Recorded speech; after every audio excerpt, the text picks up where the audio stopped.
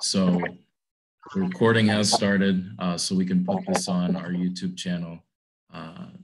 Thank you all for coming this evening. My name is Sebastian Alls. I'm one of the board members for Community Alliance for Better Government, who's hosting this event. We do have some feedback if somebody could mute.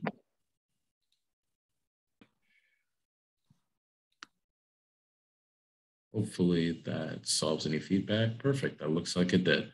Again, my name is Sebastian Alls. I'm one of the board members for CABG. Thank you for joining us this evening. And we're here to talk about ranked choice voting. Ranked choice voting is a system of voting that will be coming up on this upcoming November ballot, I believe, as a referendum. And this would apply for Evanston local elections going forward and transform the way that we do local elections here in Evanston. This has been something that has been implemented in a couple of municipalities around the nation.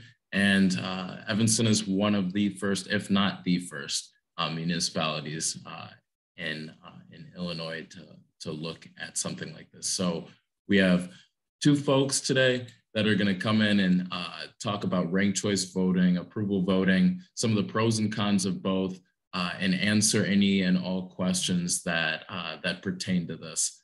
This isn't a debate or anything like that, but this is a panel discussion, essentially hoping to educate folks on this new system of voting. I do want to talk a little bit and plug CABG, Community Alliance for Better Government, on some of the stuff that we do.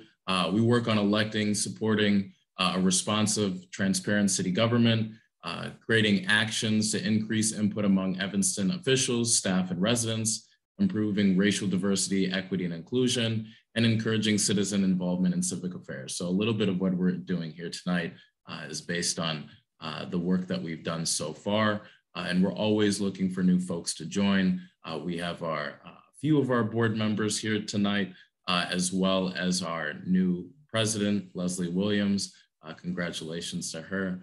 So we will be putting information about CABG, how to join, how to get involved, some of the meetings that we do, and any other signups that we have. And now I'll introduce our two panelists. We have Larry Garfield, who's here to talk about ranked choice voting. He's been a sort of a renowned expert here in Evanston and has definitely been doing a lot of work with it. And I have the pleasure of sharing the stage with him tonight. And we also have a CABG board member, Nick Korzanowski, who's here to talk about approval voting, some of the pros and cons of ranked choice voting, and how it's been implemented across the US and other voting systems. So I will let Larry take it away. He'll start his presentation, Nick will follow, and then we'll move to Q&A from there. So thank you.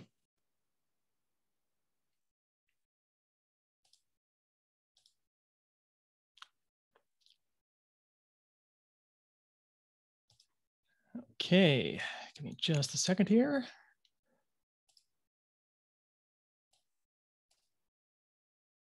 All right, everyone can see slides, right?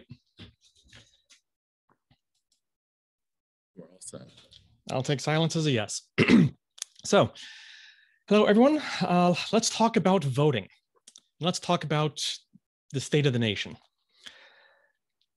Sad truth today is that this country is just too polarized.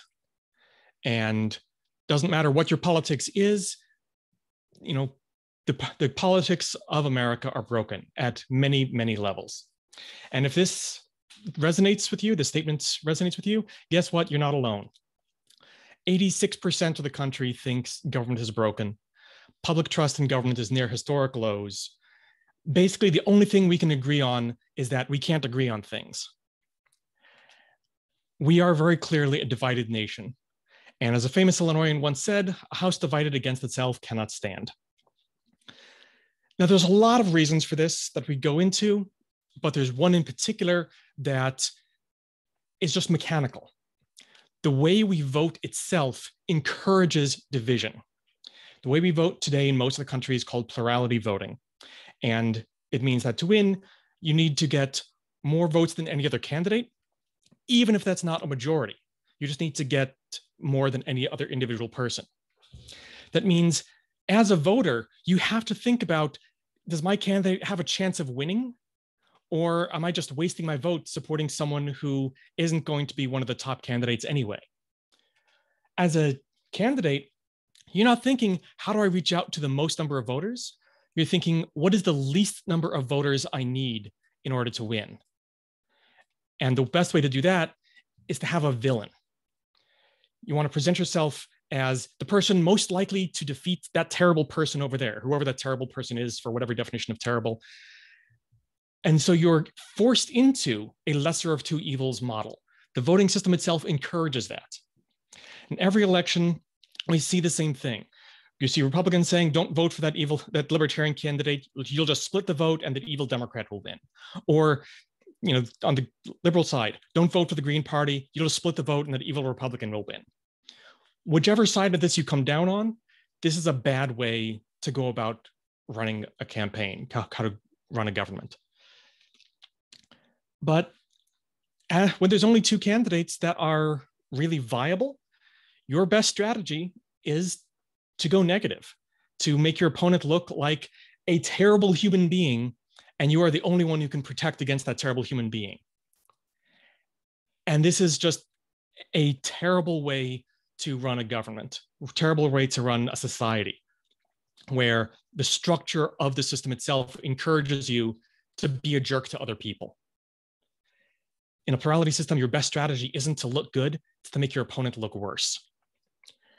Now, we've talked about partisan questions here, but this doesn't just apply to partisan questions.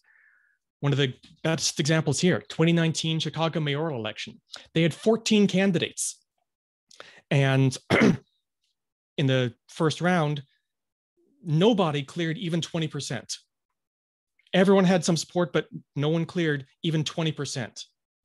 Now, in Chicago's case, they had a runoff between the top two candidates, which means you had two candidates with about a third of the vote together running against each other. 2/3 of the voters wanted someone other than these two as their preferred candidate, and this is all they get. Voter turnout also fell in that election, and running that second election cost an extra $3.3 million. Closer to home, here in Evanston, we also have this two-stage process right now where we have a general election and may or may not have a primary.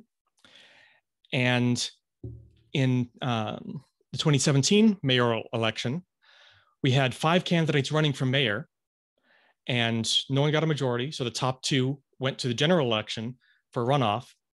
Fine, but look at the voter turnout. Nearly twice as many people came out to vote in the general than in the primary, which means half the voters didn't get a say in who those finalists were going to be. Did they even realize the primary was happening? This is not great. This process is not democracy. We have to do better. We can do better. The better way is ranked choice voting. Ranked choice voting has been gaining popularity across the country for many years now. It's now used in 2 states for all their elections. Several states use it for primaries. Some use it for overseas and military ballots. A few other states are using it. The Virginia Republican primary this past year also used it for their elections. This is an older map. About 50 cities around the country are now using ranked choice voting, or I either have used it or have approved it to start using it. This has been growing dramatically in popularity around the country. So how does it work? Instead of voting for one candidate and done, you can rank your candidates, first choice, second choice, third choice, and so on. And then you don't have to think about which candidate is most likely to beat the candidate I hate. We then count the first place votes only and see, does someone have a majority? Under the current system, plurality voting, Daffy Duck would win here, even though a majority of voters voted for not Daffy. With ranked choice voting, though, we have people's backup vote, their second and third choice. So we can eliminate the last ranked candidate and count those voters' second place choice instead. And still, no one has a majority. So do it again. Now we're counting people's second or possibly third place vote. And we see people are starting to consolidate, the not Daffy people are starting to consolidate here around Bugs Bunny.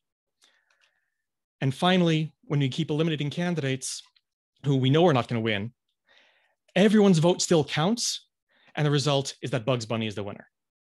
Now, this is actually unusual. In the majority of cases with ranked choice voting, the person who wins in the first round also wins in the last round. This is not about changing who wins as much as it is about changing how they run and how they win. Ranked choice voting means that you can vote for a candidate, not against a candidate. It means that you can have more than two viable options in an election without having to worry about splitting the vote. You also don't need to worry about runoffs. This makes the process simpler in many areas, depending on who actually pays for the elections. It makes it less expensive. It means that as a candidate, being a jerk to other candidates is going to backfire because you want to be people's second and third place choice. And we see this in practice. In New York City, they ran a ranked choice voting election in 2021 for the first time. And of people who saw that there was some kind of change in the tone, overwhelmingly, they felt it was a more positive campaign. Minneapolis has been using ranked choice voting for a couple of years now. And there was relatively little elbowing and attacking because every candidate wanted to be the second choice of their opponent's supporters. In Alaska, where they are using ranked choice voting for the first time this year, leading up to the election, one of the candidates said, as opposed to worrying about my primary and having someone outflank me on the right or on the left, now I can think about good policy because I'll be rewarded for that. A winning strategy for an incumbent under ranked choice voting is simply do a good job and serve your constituents. That's the best strategy for an incumbent, is do your job well. It's easy. Overwhelmingly, in areas that have ranked choice voting, voters understand it, they get it, they rank multiple candidates. You're not required to, but most do. And people want to keep using it. It tends to help get a more diverse set of candidates too. People of color, women run more under ranked choice voting, and they win more under ranked choice voting. Areas with ranked choice voting tend to see elected city councils or legislatures that more closely match the actual population. Why is that? It's a couple of reasons. One, it removes preliminary elections, which often have lower minority turnout. It also discourages negative campaigning and avoids vote splitting, which, both of which would often impact non-conventional candidates more. Again, looking at New York, the candidate who came in third, okay, she didn't win, but she was still a fan of ranked choice voting. Many Black leaders expressed their fear that RCV would split the Black vote and none of the Black candidates would win. That didn't happen. And in fact, Black candidates who run against other Black candidates have higher win rates in RCV elections because that vote splitting problem disappears. We also saw this in the Democratic primary in 2020 for the presidency. You had Bernie Sanders supporters and Elizabeth Warren supporters fighting each other and saying, oh, you need to, your candidate needs to drop out because you're just splitting the vote. When they worked very close on issues, they should have been working together, not against each other. That's what ranked choice voting enables, is candidates working together and putting out joint campaign ads, endorsing each other. These are things we see happen. Of the various alternative voting systems that are better than plurality, which is most of them, RCV by far is the most widespread with the most existing adoption. Ireland and Australia have been using it for a century now.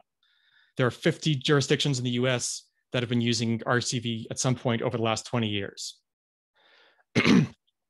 RCV does not have what's called the later no harm problem, where ranking more candidates ends up hurting the candidate you favor. Some election systems, that is a problem. Ranked choice voting, that problem is not there. We get a richer data set because we know this is a person's preference, this is their next preference, this is their next preference. So even if candidate X wins, we can still look at that full data and say, oh, candidate X won, but there's a lot of support for candidate Z as well. This is useful to know. Whereas right now, you're kind of forced to say, I like Z, but I hate Y, so I'm going to vote for X. And then the fact that you like Z disappears. Ranked choice voting doesn't have that problem.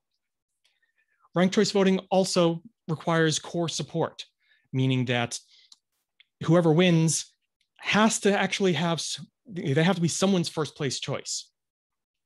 Almost always in a ranked choice election, the person who wins is one of the top 2 candidates in the first round. So you're really not going to get the most vanilla, milquetoast, boring, least offensive candidate that everyone is kind of met on winning. It's a candidate who actually has to stand for something and have real supporters. Now, no voting system is absolutely perfect. We know this. It's been shown mathematically. No voting system is actually perfect. But we have enough experience with ranked choice voting. We know its edge cases, and we know that they are extremely, extremely rare. If this sounds good, we agree. Let's get ranked choice voting in Illinois. And let's start with Evanston. Why? Well, there's a couple of reasons. One, as I mentioned, Evanston has this weird election system where we have a general election, but depending on the number of people running, we may have a primary, and the number of people you need to cause the primary to happen depends on which office it is. And depending on what happens in the primary, we may actually cancel the general. So we may actually have a ranked choice, a multi-candidate election with fewer people in the primary, and then the general, which doesn't happen. So people who were just waiting for the general don't get to vote. And just, I'll be honest, I didn't even realize how messy this system was until I started looking into ranked choice voting and realized just how bonkers Evanston is right now. With ranked choice voting, much simpler.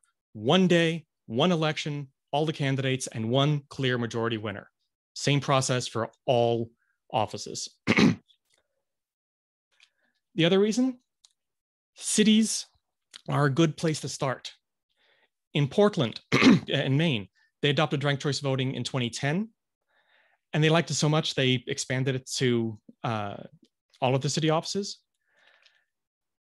And then Maine followed suit in 2018 and then expanded it even to presidential elections as of 2020. So if we want this in Illinois, then Evanston can be a pioneer for it. We've talked, there actually is a bill in the state's Senate for ranked choice voting, and it's sitting in committee. That's fine. Several of the representatives and senators have said they like it, but they want to see real demand for it. Having a city adopt ranked choice voting itself gets their attention. So how do we make this happen? It's already on the ballot. If you like this, vote yes on the ranked choice voting referendum in November. If you want to really push it, come join Fair Vote so we can canvass and phone bank and make sure people are aware of it. Tell your friends. This is a grassroots campaign to improve the way elections work in Evanston and thereby the whole state. So if this sounds good, you can sign up for our mailing list, volunteer. As I said, we need people to help canvass and phone bank. Follow us on social media, spread the word, have us come speak to your other organizations as well. Let's make voting better for Evanston, for Illinois, and for the whole country. Thank you very much. Thank you, Larry. Really appreciate that breakdown. It was fantastic. So now we are going to move on to Nick. Nick is ready. I'm about to go down to you, and I will give you host privileges.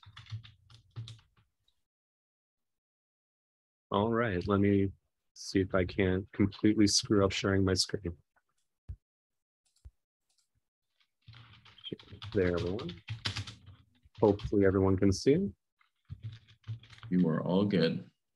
All right, so we're just going to go over some arguments there are against ranked choice voting. Again, like Sebastian said, not to make a debate out of this or anything, but just to inform. These are sort of the top arguments that you would hear from an opponent to ranked choice voting. The first one is confusion. And it's interesting because proponents of ranked choice voting say that what we have right now is a very confusing system. But confusion is really the number one argument you'll hear against ranked choice voting. The reason for that is, I think, best explained just by talking about how it would look in Evanston if we implemented it. Nothing would really be any different for you unless there were enough candidates to cause a primary, in which case you would all of a sudden vote differently and see a ranked choice voting system. The argument there is that's sort of an arcane sounding alteration to something that didn't possibly seem broken already. So the argument goes. The next thing would be that there would be fewer progressive candidates. The way that argument works is that because you need to be running to be somebody's second choice, you need to be running to somebody who you might disagree with and their voters. And so you might actually kind of rein in just how far from center you're really willing to speak to, just because you might turn off a second or third choice voter. If that's on your mind and it's on everybody's mind running, you may not really get a whole lot of space to talk very far away from the center, regardless of your ideologies or your politics. So the argument goes. A third argument would be that you'd have less informed voters. And this is sort of an argument in favor of primaries. So it's not directly applicable in all cases to Evanston's municipal elections. But the argument there is that a primary sort of lets you kick the tires on your candidates, get to know who they are.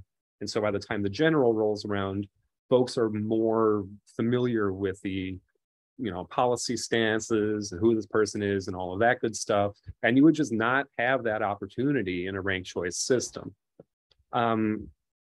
Also the notion that it wouldn't cause change. So in the same way that confusion works as an argument that, hey, I'm not going to really see any difference unless this one strange occurrence happens, could also be an argument to say this won't do anything. This isn't going to change a ward election between a couple of folks the way that it might change a statewide election or something like that. And then finally, the delays in tallying, because you have to actually centralize all of this in order to do, this person's number one came in last, we got to reallocate. All of that needs to be done in a central location. And therefore, the actual results could be delayed, which irks folks. So those are more or less the biggest arguments that you'll encounter against ranked choice voting. I hope I'm putting it in some context for Evanston specifically to help you along. And obviously Q&A will come later. There is, Sebastian, do you want me to go right on to it? There is an alternative system that we're going to talk about tonight called approval voting. And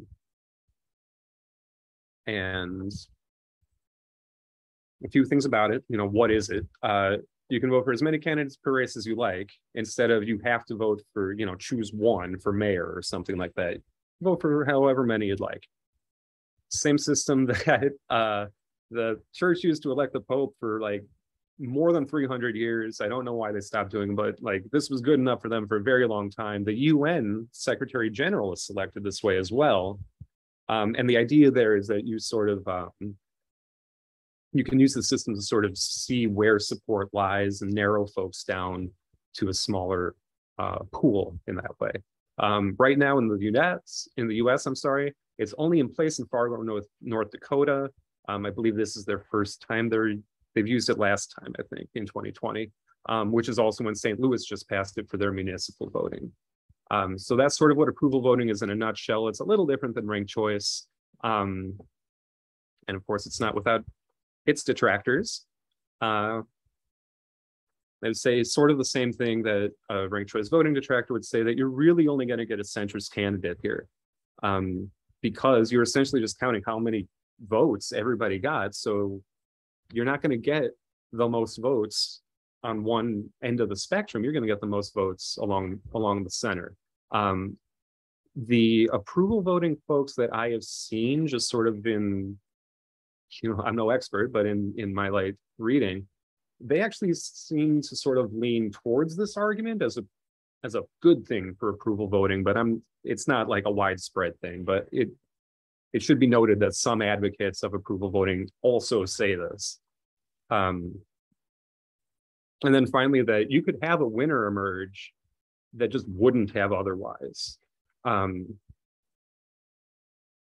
I was so worried about not getting the details on this before we started the video, but Alaska is having a special election tonight, and it is the first time they're using ranked choice voting. There are 2 Republicans and a Democrat. If the Democrat comes in third, there's no Democrat on the ballot in November. So a winner may emerge that otherwise would have not emerged because you would have had that Democrat on the ballot. That's the same sort of thing that approval voting sees as an issue with them, is that in the same way that you would have a centrist candidate, you may just shut out whole swaths of the electorate this way. So it's sort of an unspoken concern about ranked choice, but it's primarily seen as an argument against approval. And so that's approval voting. That's the arguments against ranked choice voting. I super hope that I've made things more clear than they were before. And I'll give it back to you, Sebastian. Nick, that was great. And again, thank you, Larry, for your previous presentation. Both presentations were absolutely amazing. And I am thankful to both of you for taking the time. So we will now shift over into some Q&A. I know that there's some questions that are in the chat. I have some questions that I came up with myself as well. And we'll just start off with one of those. So let's focus on Evanston to start off this discussion. We've seen in our city that communications with residents can sometimes be there, sometimes they're not. That sometimes residents don't get the news that they need to receive. So what do you two believe are some efforts that Evanston should take to help educate voters with any change in voting systems, not just ranked choice or approval voting? Because as both of you have noted, it's integral for voter understanding when actually going to the ballot box. If they don't know how to operate these voting systems, any change that is implemented is all for naught. So either one of you can go first. I'll let you all take it away. So I completely agree. Voter education is important in any election process, regardless of the election mechanism. Places that have already adopted ranked choice voting already have experience with voter education, and we can and should lean on what they've done and learn from their experience. I would suspect that includes direct mailing to all registered voters with, we already often do that, but just, here's how the ballot will work. Here's an explanation of it. There are a ton of existing resources online that the city could use for a city-hosted website. There's brief educational videos that are like a minute or 2 long. So I think a combination of good online resources and direct mail is probably where we'd start. But again, let's look at what New York did. Let's look at what Santa Fe did. Let's look at what Minneapolis did. And if it worked there, it'll probably work here.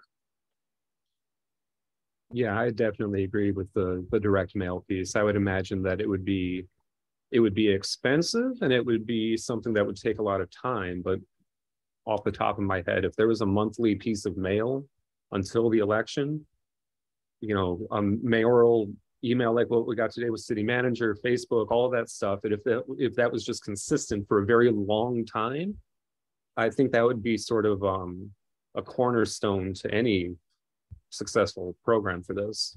I mean, you could even get right down to putting stuff in storefront windows about it. I mean, there's really no limit to what the city could do. But I think, like Larry said, I think direct mail would be a huge piece of that. I want to take a slight shift and talk about another alternative voting system and get both of your thoughts on it. So there's another voting system that's called STAR. It's the idea that essentially voters are given a score or ratings on a ballot where each voter scores a candidate number 0 through 5, where 0 represents the worst a candidate can possibly be, and 5 being the highest or the best. Then those sums are scored, and then the 2 highest scored candidates are selected as finalists.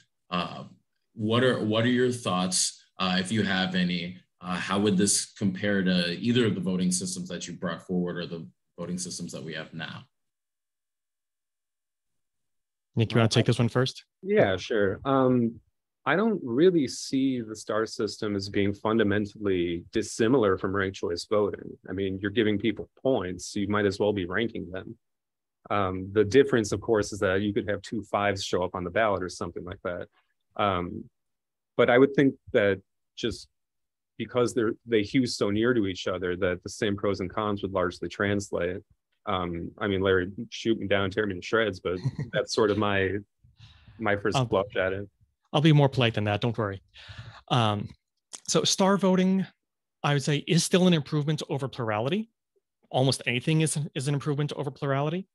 But star voting and approval voting both fail the what was the term I used before? The harm later criteria. So imagine you've got a race and it's going to be close, and you have your preferred candidate that you like the most, whoever it is, and another candidate that you'd be okay with. In ranked choice voting, you can vote for that preferred candidate first and that okay with second. That okay with second does not harm your first candidate. In either star or approval, voting for your preferred candidate and then also giving points to another candidate boosts that other candidate relative to your preferred candidate. So you do end up voting against yourself in some situations. That's a problem that star has. It's a problem approval has. It's not a problem with ranked choice voting.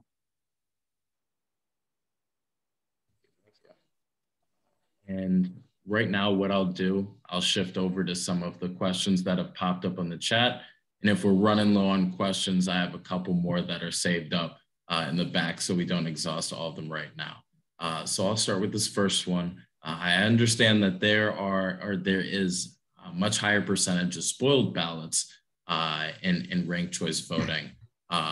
Do you know what the percentage is?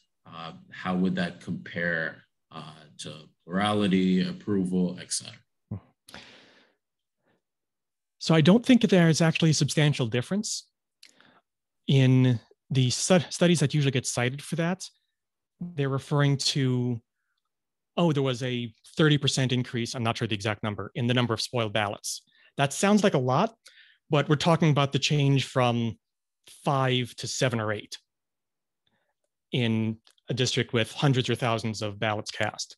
So statistically, it's still almost the same, at least from the numbers I've seen. So anytime you're looking at that data, you have to keep in mind interpreting statistics takes context. So from what I've seen, the error rates with ranked choice voting is about the same as plurality, especially if there's a good voter education effort. Certainly that's what we've seen in more recent cities like New York that have adopted it. Another question being, would this change in Evanston include school districts and their elections, or does this just focus on aldermanic candidates, mayoral candidates, et cetera?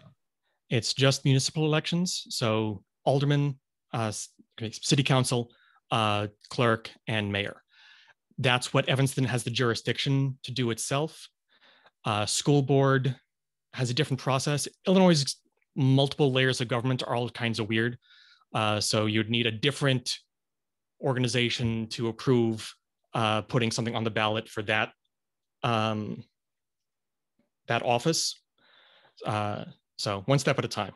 yeah, this referendum is just Evanston municipal offices.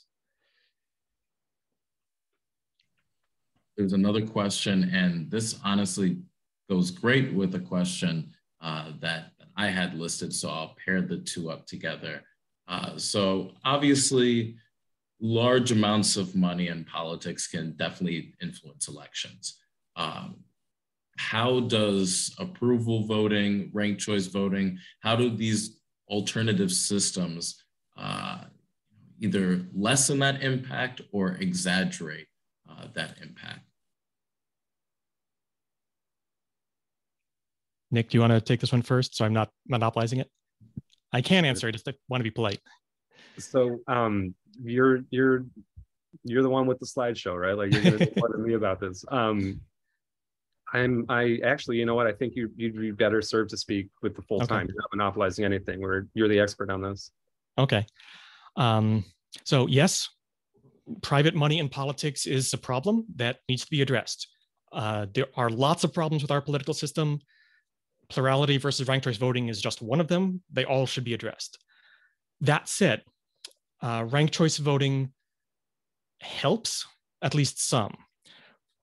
For example, a unfortunate tactic that has been used a couple of times by both Republicans and Democrats is to fund a challenger, a primary challenger, or an independent candidate that's close to the other party to try and split that vote. And that's a place that just having money, you can throw out an extra candidate to be similar to the candidate you don't like, and therefore force a split of the vote. Unfortunately, right now, kind of works. Ranked choice voting, that doesn't work anymore as a negative strategy. So having money to throw at that strategy doesn't get you anything. Ranked choice voting also means that candidates who are not one of the top two still have a reason to be listened to. Personal example here. In 2020, my brother ran for state legislature. It was an open district, Democratic primary, and there were 5 candidates. One of the candidates got a lot of money from the governor. The other candidate, or another candidate, got a lot of money from the mayor. And so the media just kind of ignored everybody else because, oh, of course it's going to be one of those 2 candidates because it's always one of 2 candidates and the money has decided who those 2 candidates are going to be. Therefore, no one cares about anyone else. With ranked choice voting, one of those 2 candidates would probably still have won. And sadly, my brother was not one of them. But it gives you a reason to look at those other candidates and what they're saying because they can still influence the race. In that particular election, nobody had a majority. And the number of votes that the 3rd, 4th, and 5th ranked candidates had together were twice the spread between the top 2 candidates. So, you know, would paying attention to those candidates have changed the result? Maybe, we don't know. So, yeah, ranked choice voting does not eliminate the influence of money in politics, but it does kind of soften the blow a bit in some situations. Hopefully that's not too long of an answer. That's a great answer.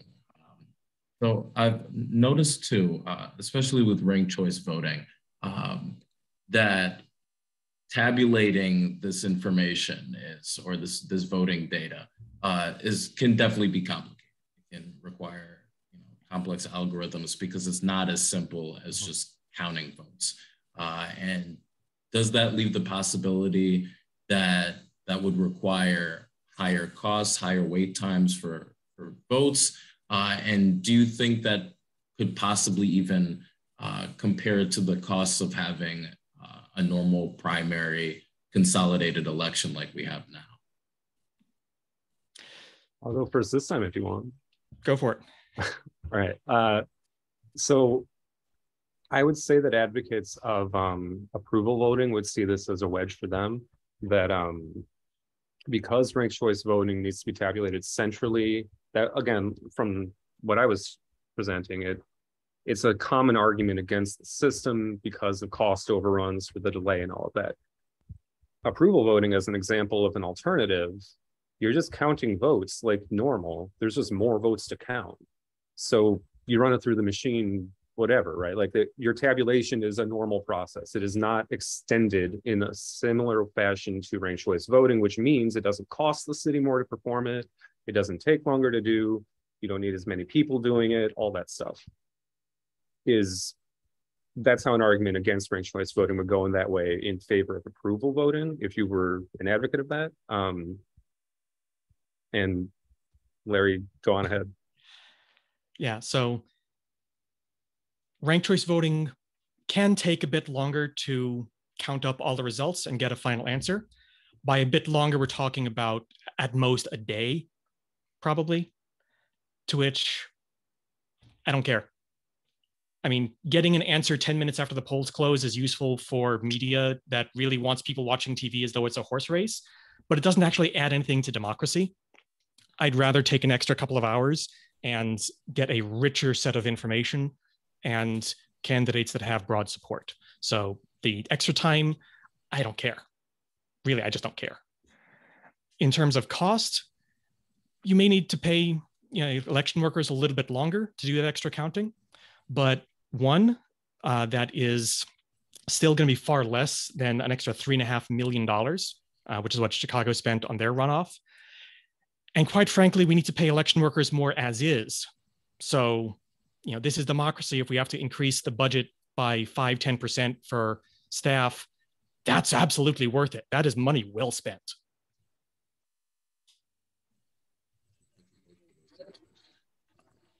We also have, I understand ranked choice vote typically limits itself to 3 rankings, not 3 candidates, though. In the interest of saving space on the ballot, this seems like a possible downside of ranked choice voting.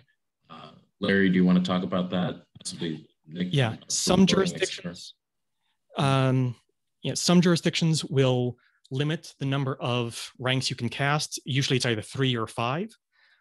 There's nothing inherent in ranked choice voting that requires that. Usually the argument is voter exhaustion. If there's 10 people running, I don't want to think about all of them. But the answer is, okay, let people rank up to 5, which would cover pretty much like almost every election with ranked choice voting that's ever been had. It would be successful that way. In Evanston, I can't remember if we've had a race with more than 5 candidates. So yeah, go ahead and make it 5 or unlimited. There's nothing magic about 3. The places that have done that occasionally have problems. They should just use 5 instead. Problem solved. I would also add that approval voting would take up just as much space because you're allowed to pick multiple candidates. So it's not something that one system is going to benefit from that we've talked about tonight.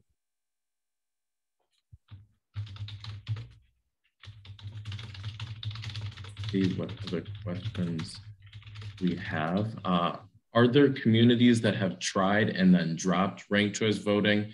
And how does the switch to ranked choice voting generally affect turnout? So 2 separate questions there.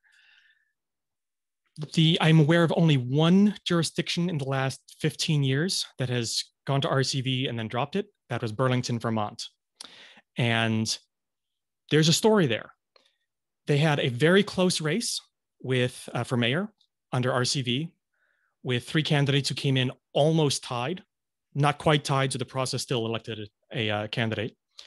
After elected, that candidate that new mayor became wildly unpopular, got mired in scandal, and so on, which RCV is not going to protect you against everything.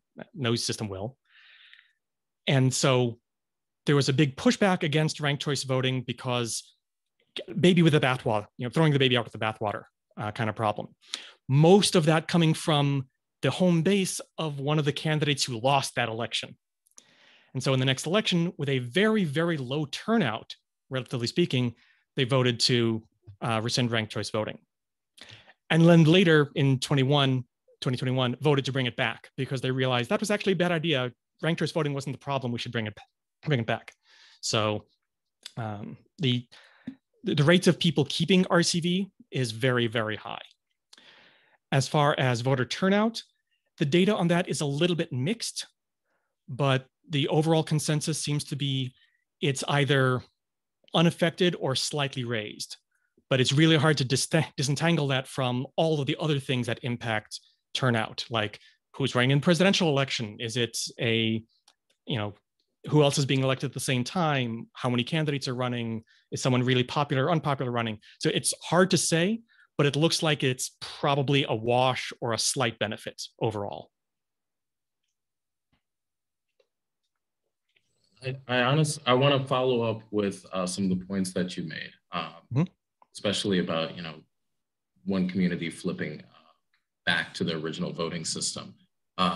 So this would obviously go to referendum. It would be implemented if it's approved by the voters. Would then, if there are any issues in Evanston or Evanston voters don't approve of this system for whatever reason that may be, would that require another referendum to then change our voting system back? How would that look going forward, if you know? Yeah, under Illinois state law, the city council can, it requires a referendum to change the voting mechanism. And that can get there either through petition or city council. So if hypothetically, I doubt this will happen, but hypothetically, we have ranked choice voting in 2025 and everybody decides it's a terrible idea for some reason, we could put another referendum on the ballot to change it to something else. So it's the same process to change it to whatever, either now or in the future. And let's go to this next question, talking about, if a voter doesn't rank everyone on the list, what would happen to that ballot? Is it thrown out? Yeah. So that gets colloquially called an exhausted ballot, which is kind of a silly name. And at that point, that ballot just has no information to be counted, so we stop counting that ballot, which is exactly what happens right now with plurality voting after the first round, essentially. So if you want to vote for one candidate and then stop, and that candidate doesn't win, then, okay, your ballot doesn't influence the final result, but that's exactly the same thing that would happen now with plurality voting. If you pick 3 candidates and none of them end up in the final round, again, you got to express more opinion than currently and chose not to keep voting. So it's the same as if you didn't vote or voted for a non-popular candidate in a plurality election. Sometimes detractors like to say, aha, that means that ranked choice voting doesn't truly produce majority winners. It produces a majority winner of the votes cast for a given round. So if voter turnout in a district is 40%, then, well, a majority of eligible voters didn't vote for the winning candidates, even if they got 100% of the actual votes cast. So that's kind of a disingenuous argument. But that's how that works, is we keep counting a ballot until it runs out. And I would say as well that it's not just plurality and ranked choice voting that have that issue. Approval has that issue as well. You don't have to rank or give points to every single candidate that is on that ballot. You could just stop. It has the exact same effect as everything that Larry just said.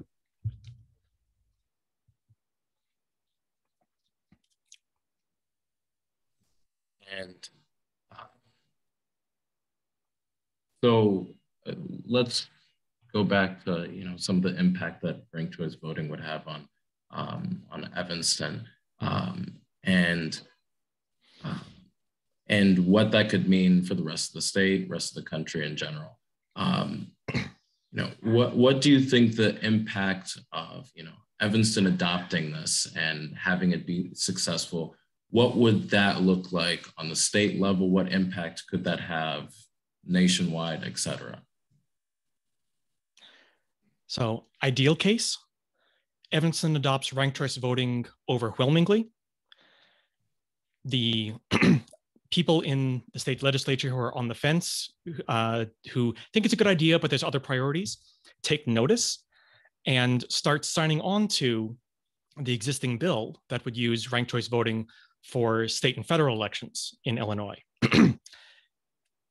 Illinois doesn't have meaningful ballot measures. So if we want it at the state level in Illinois, it has to go through the state legislature. But if the state legislature passes that bill, then that would, when whatever the next election is, would apply to state senate, state representative, Congress, Senate, governor, treasurer, and I believe that bill also includes presidential. So it doesn't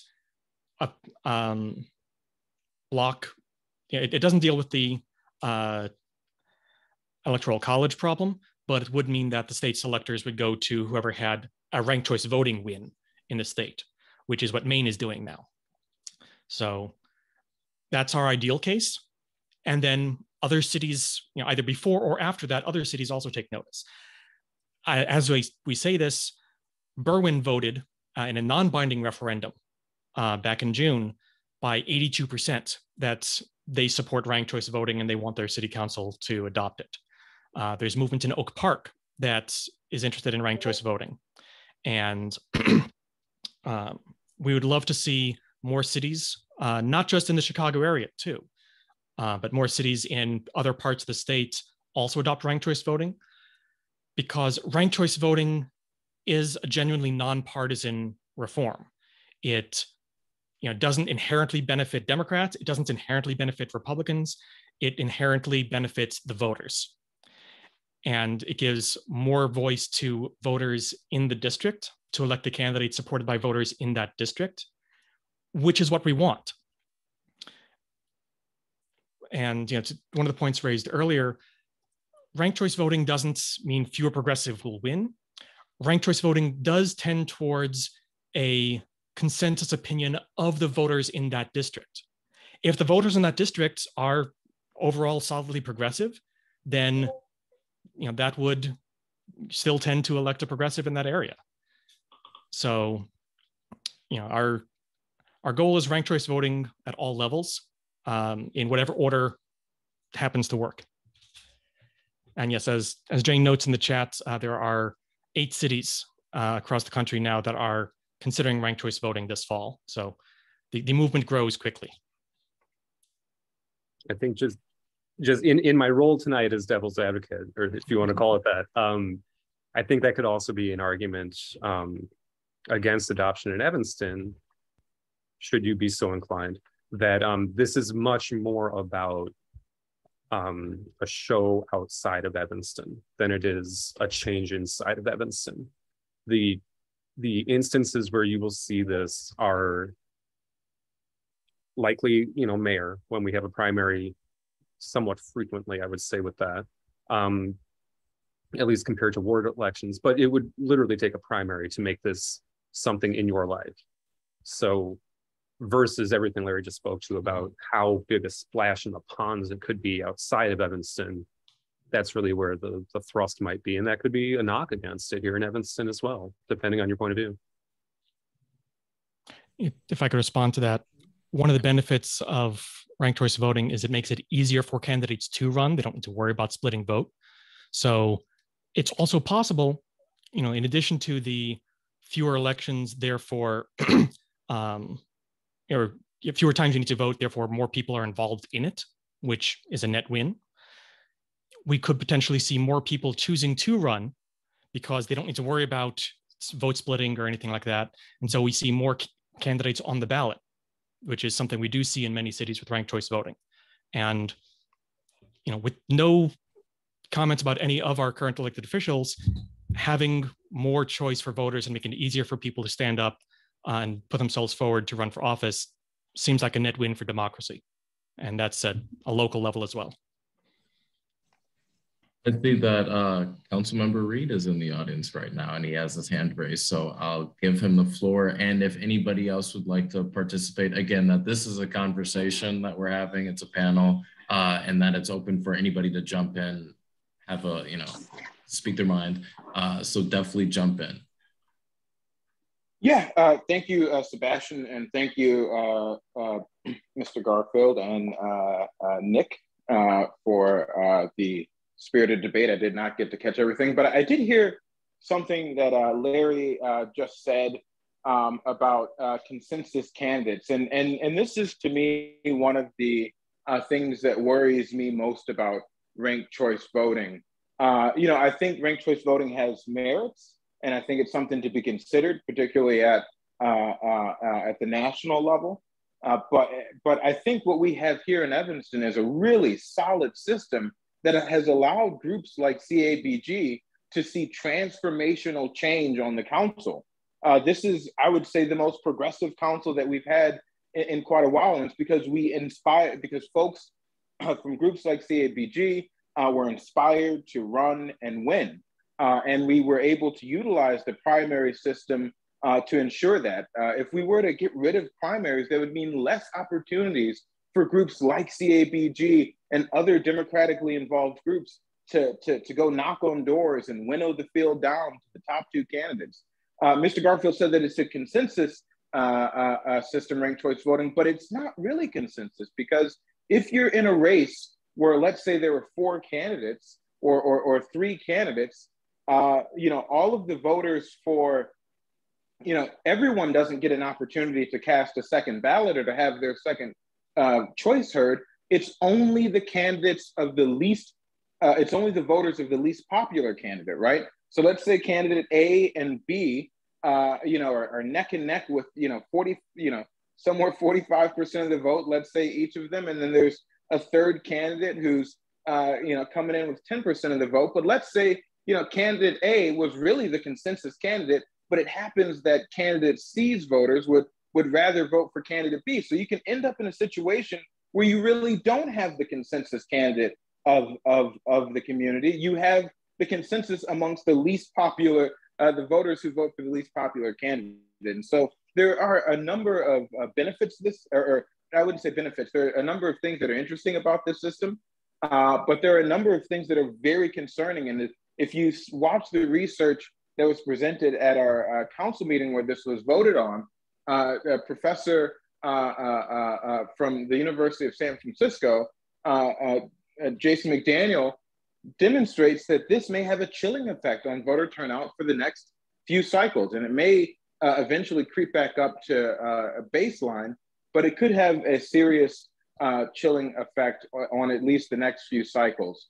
And I think, barring some other issues with it, there are a number of legal issues that I'm sure we'll face down the road with this. This could cause a lot of confusion for voters.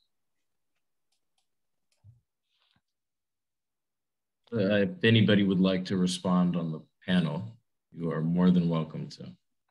Yeah, so I have to question your description there, Counselor. If you have, candidates A and B who both get 40-something% or whatever, and candidate C who gets 10%, if candidate C's supporters, their second choice is candidate B, then that means candidate B is the consensus candidate. Maybe not everyone's first choice, but no one was everyone's first choice. Well, no, because if candidate B's voters, let's say most of candidate B's voters said that candidate A was their second choice. And so their second vote never gets counted. Only candidate C's. So, okay. The situation you're describing there has been analyzed. And of the 500-ish times that ranked choice voting has been used in an election in the last 20 years in the US, there's been exactly one race where that's been a concern.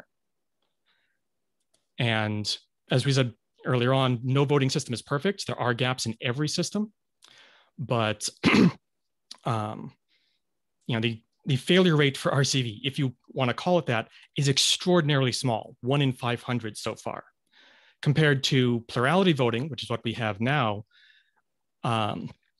which elected 9 non-majority winners just in the Illinois state and congressional primaries this year. So plurality voting, its issues are large, common, and in your face.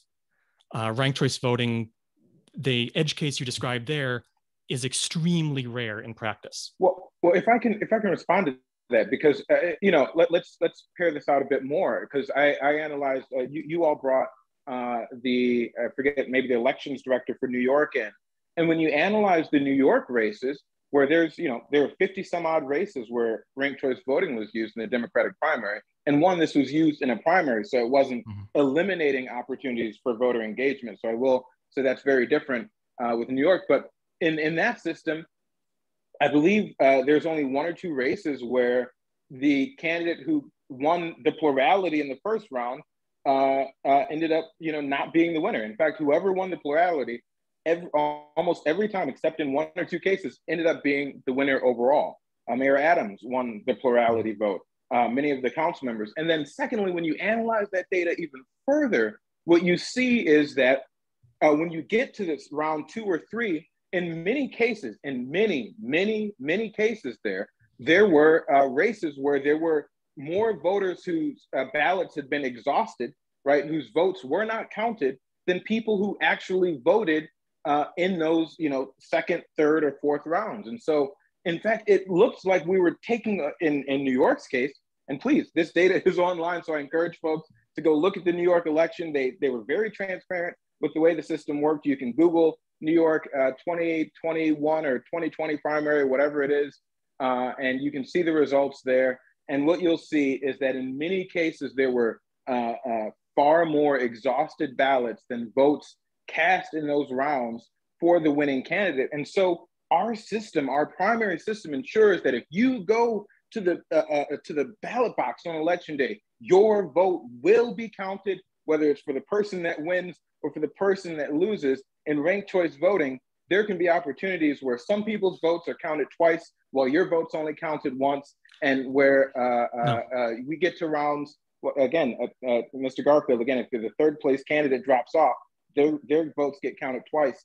The people in second and third place, first and second place, their votes aren't getting counted twice. So there are times when your vote can be counted, other people's votes are counted twice while your vote's only counted once, and you may not be a voter eligible in the multiple rounds that come, unlike our system now, where you go on an election day and your vote will be counted.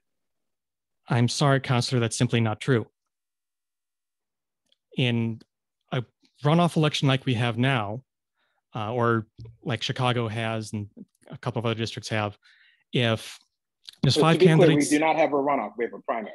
So okay, let's use the correct language. Yeah, if you have a primary. If there's 5 candidates in the primary and you vote for the 4th ranked candidate who then doesn't advance, then you had no say between those top 2 candidates who did advance.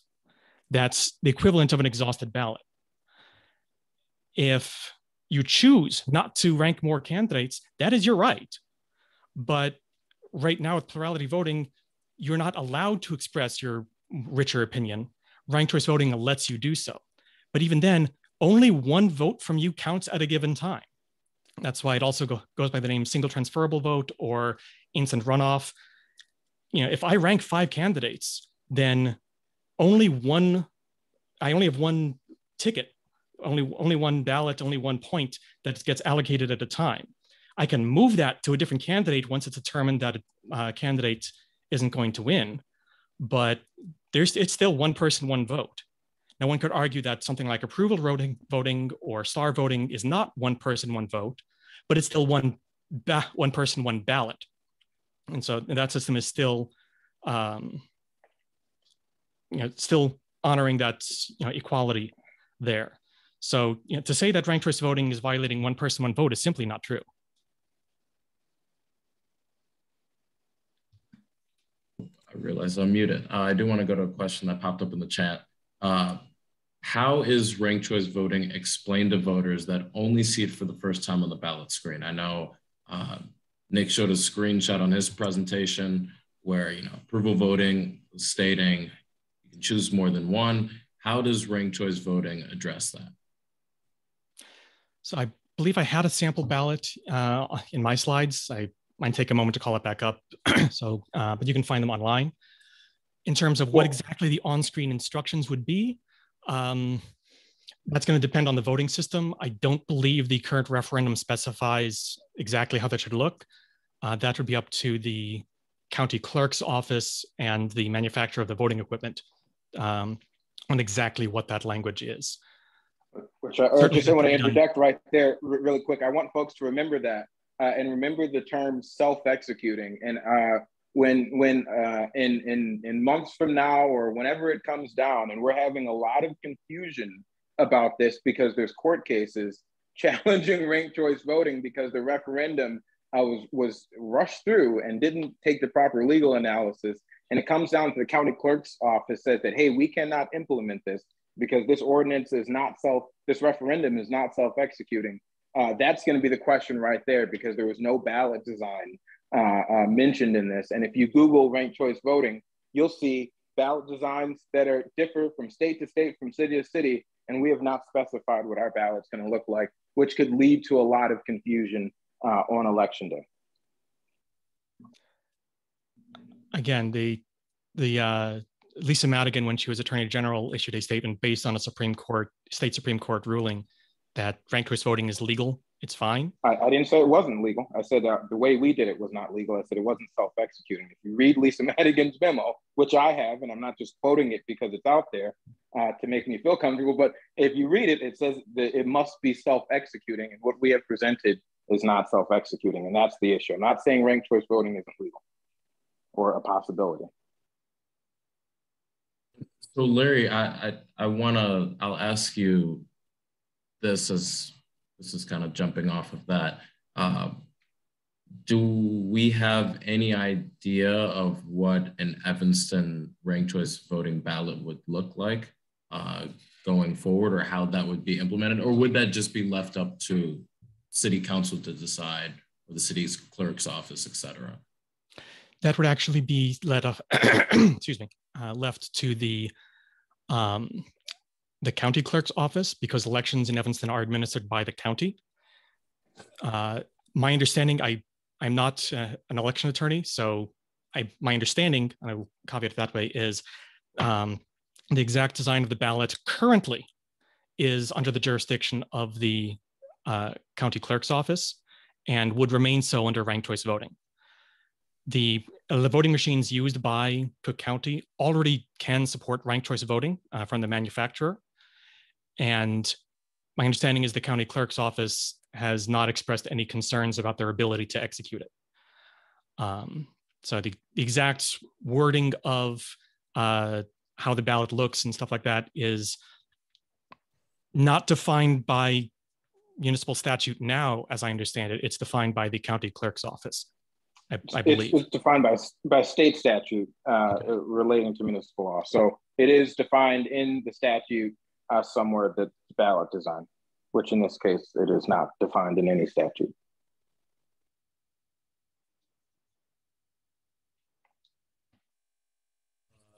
We have another question that popped in here. Do the voting machines that we use in Evanston also support approval voting?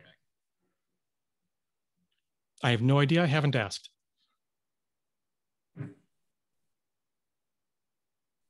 I mean, it's off the top of my head. I don't know for certain, but just thinking as a person in technology, that's a software fix that's not something that would be terribly difficult to do.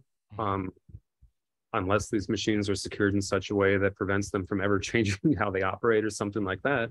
But I just don't know, but I can't imagine it would be terribly difficult to. Yeah, I can say that the machines are likely very capable of it. I'm sorry, I'm just jumping in as a former elections official, because we do, for folks who, voted in school board elections, or for MWRD, Water Reclamation District, Metropolitan Water Reclamation District, those are choose more than one candidates, and all of those are tallied up. And so, it as Nick said, it would be a short software fix to just tally it to an limited number of candidates. I would imagine so, yes, because we have a couple races that already run a similar system, picking multiple candidates. So I don't think it would be that large of a fix. But I do want to now give the opportunity, because I think we are all exhausted on some questions, and I think we covered a good amount of ranked choice voting and alternative voting systems this evening. So I do want to give time for Larry, Nick, if you have any final closing thoughts, and then I will close this out afterwards. So thank you everyone for joining us tonight. Thank you for the spirited conversation. If this sounds good and you agree that ranked choice voting is a good way forward for Evanston, then as I said before, vote yes in November. If you want to help out the campaign and get word out, rcvforevanston.org is the campaign website where you can sign up to volunteer, donate for yard signs and so on. That's FOR, not the number 4, it's rcvforevanston.org. And let's make democracy better one city at a time.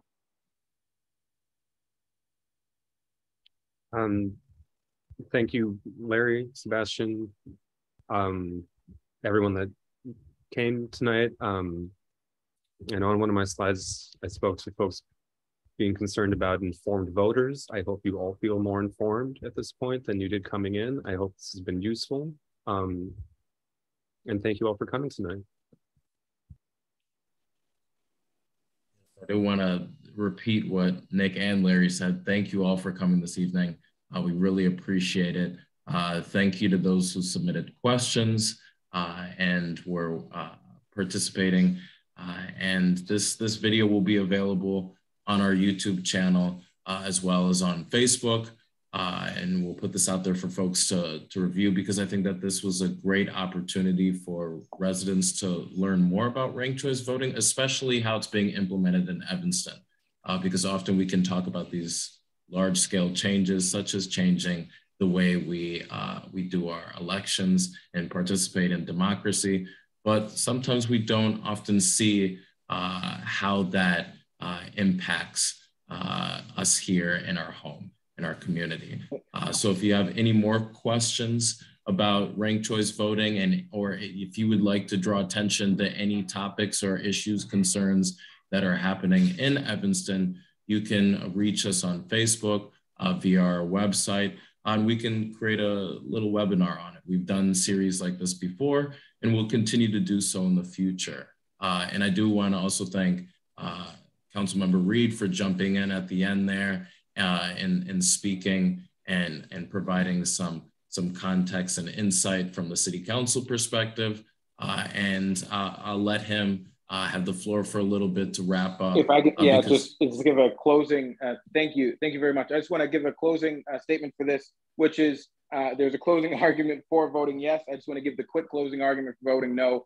If you like the system that we have, where we elected our first Black mayor under this system, over Alderman Ann Rainey, if you like the system that has produced a council that CABG fought hard to get, if you like the direction that we are going with more progressive candidates, more people of color, this system has produced the most diverse councils this city has had.